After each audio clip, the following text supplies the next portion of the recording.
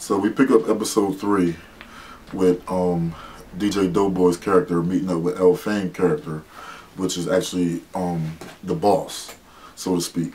So they meet up and they basically have a discussion about setting things in motion and having a one-on-one, a heart-to-heart. Like, okay, it's time for us to get it to get our hands on this thing and really start to clear everything up before it spiral out of control. I put the little niggas on it. You know what I'm saying? He told me to put the little niggas on it, so I put them on it, but they ain't do what the fuck they supposed to do, man. There's 3 of them out there, and they only got 1. So after DJ Doughboy's character meets with L Fame's character, he actually goes to one of his assassins, which is played by Giger. She's actually the top female assassin, and that's why we didn't want to show her face in it. You know, it was real clever the way I tried to do that, and just to give it that much more suspense. You know, just like New Jack City or State Property, same thing. You know, so to speak, just my own little version of that. What do you know? You know something. Come on, look at you. You crazy.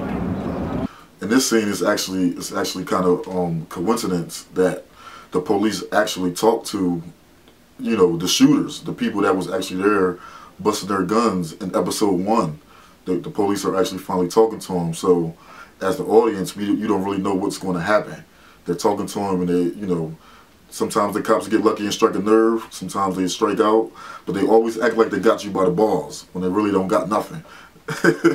You know, so it's all about how the actors are actually going to feed into what the police are saying. Are they going to, you know, basically jump ship, or are they going to stand tall? We don't know. I need you to do me a favor.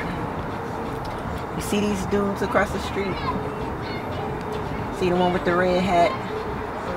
I definitely need to get at him. Yeah, this last scene was actually a dope scene because the way we used the women in the scene, we actually got a great model in Katie.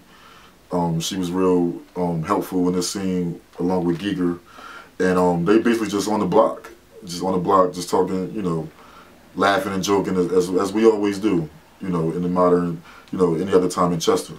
So obviously a beautiful woman's walked by, he tries to talk to her like, oh, hey, come on, what's going on? Not even knowing that this is a setup the whole time.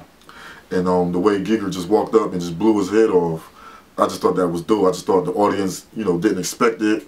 And I actually got Paris, he's holding his son, and he actually grabs his son. It was just magic. The whole, I think we did it like 3 or 4 takes we did that. And that's why I wanted to end the episode off just like that. To have people like, oh my God, you know, that was gangster. So right now, you know, the reason why Snake Eyes and all of them was up there because I actually did a music video for them that day. So why don't you check this out? Here we go. Snake Izza featuring 8K.